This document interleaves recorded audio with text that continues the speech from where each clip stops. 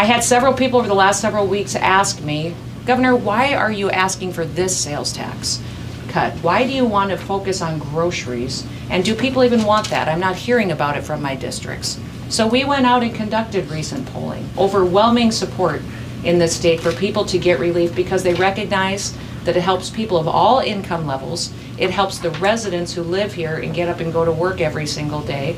And because food costs are so escalating in this environment that they need relief to make sure that they can make their budgets work every single week. In fact, out of those people that were polled, they were 81% more likely to support this tax cut when they learned that it helped people who were on fixed incomes. When they were asked if they recognized that this would help senior citizens who only get by on Social Security, they were much more likely, out of the 3 proposals in front of you today, to support repealing the sales tax on grocery items.